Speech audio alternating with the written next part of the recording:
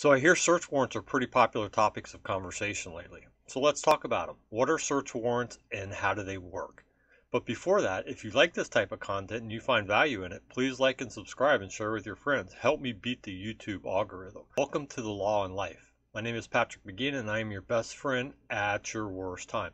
So search warrants are in the news a lot lately, and I got a lot of questions about, what is a search warrant? How do they work? Well, there's basically three parts to the search warrant. There's the search warrant itself, there's the application or affidavit in support of a search warrant, and there's an inventory and return with the warrant. So what does that mean, and where do search warrants come from in the first place?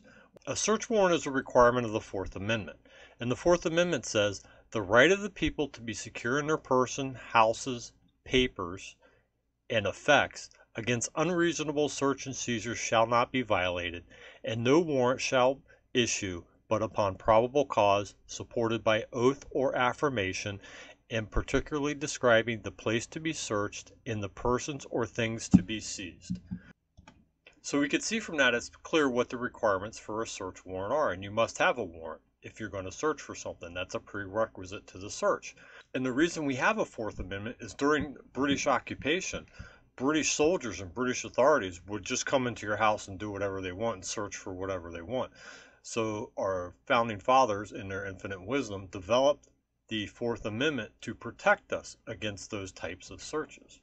So because you have an expectation of privacy against governmental intrusion, the Fourth Amendment requires search warrants signed by a judge or a magistrate as a protection for the people against unreasonable searches and seizures.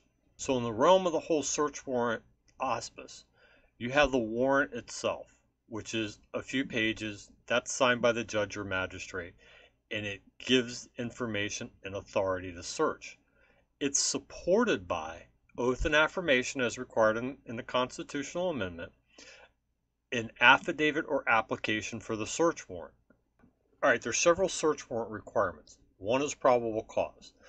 The law enforcement must have probable cause to believe that what they are searching for is at the location they want to search. The search warrant has to be particular. It has to describe what is being searched, like a house, a car, a building, or whatever. The search warrant must be signed by a neutral and detached magistrate. So the judge can't be involved in the investigation and the application for the search warrant. He or she must be totally detached from it. So when can the government execute a search warrant? Well, Federal Rule of Procedure 41 requires that a search warrant, unless there's some other circumstances involved, special circumstances, a search warrant is not to be executed at night, and it should be executed between 6 a.m. and 10 p.m. Now, under state cases, different states have different rules for the execution of search warrants. So let me get into this whole search warrant thing and how you get a search warrant.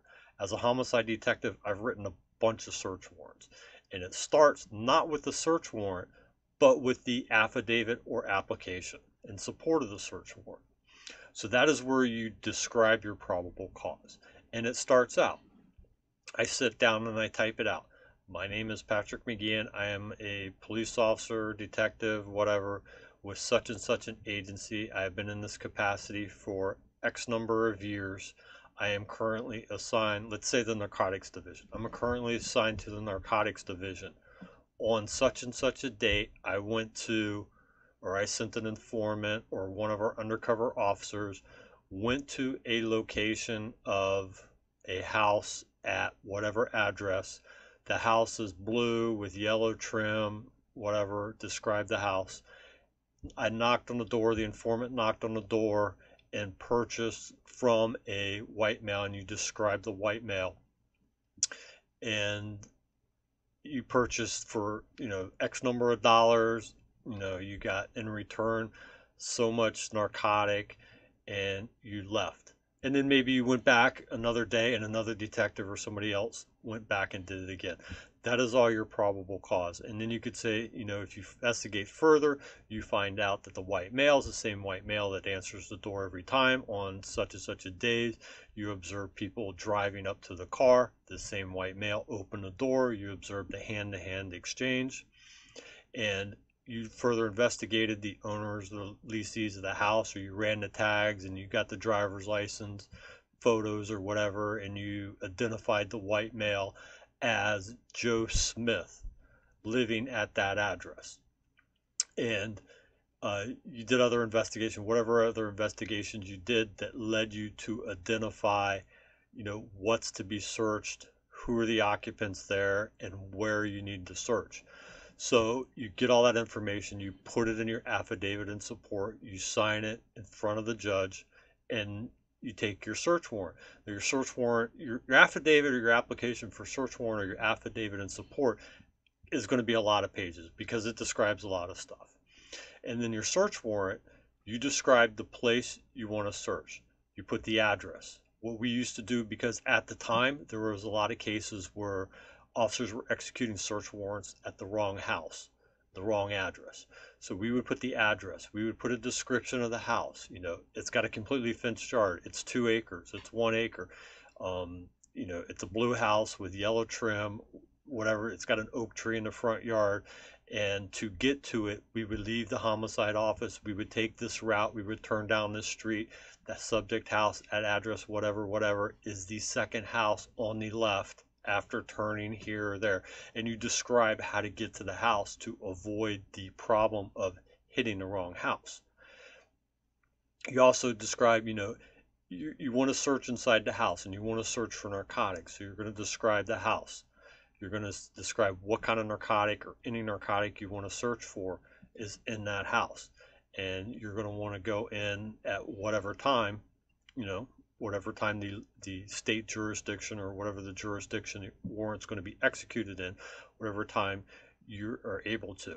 Now, there's all kinds of other aspects you can put on there that play a role in it, such as exigent circumstances, no-knock warrants. There's a bunch of exceptions to search warrants when you don't need a search warrant to search certain things. But that's a whole new video, a whole nother video. And we can get into that if you want. If you have any questions about exception to search warrants, just let me know. So you do the search warrant, you do the application or the affidavit in support of the search warrant, and you go to the judge. If it's the middle of the night, it's exigent circumstances, you need it done right away, they have on-call judges. You go to the judge's house, you show him the search warrant, he reads the application, he swears you in, and you sign it. So now you have your search warrant. You go there, you go to the house, it's been described in the search warrant, you hit the house, you could search anywhere in the house where narcotics can be hidden. So if you're looking for small baggies of narcotics, they can be hidden almost anywhere, so you can search almost anywhere. But if your search warrant says, you're going to the house to search for a safe, you can only search where safes would be located. For example, you can't look through a dresser drawer for a safe that's 4 foot tall and 3 foot wide. Or let's say you're searching for a diamond ring. Now you can look in dresser drawers because you can put a diamond ring in dresser drawers. But let's say you're searching for a car. Well, yeah, you can go in the house and you can search in the garage or any place a car could be kept, but you can't search through dresser drawers for cars. And you're limited in the scope of the search warrant. So you go in, you hit the house, you search the house, you get all what you're looking for, all the narcotic, anything you see that is in plain view, say there's a bunch of cash and a bunch of weapons there, anything that is in plain view, you could seize that contraband under the plain view doctrine, which is an exception to a search warrant. And we can get into that too later. Anyway, so you hit your search warrant, you make your arrest, you do whatever you do, you impound all your property, and you take it all back to the police station and put it in property and evidence. And then you do a return and inventory on the search warrant. You list everything that you seized in an inventory sheet, you attach it to the search warrant and the affidavit, and then you go file that with the clerk of the office, the clerk of the courts. And that is basically how a search warrant works in real life, from having done a lot of them. If you have any questions or comments, please let me know. I always try to read the comments. Also, I read emails and take questions that way. If you have anything that you would like further explanation on or further discussion of, please let me know. Remember, always like and subscribe and help me beat the YouTube algorithm and get out there to more people if you find this information relevant and useful. Thanks and have a great day, and I'll see you next time on The Law and Life.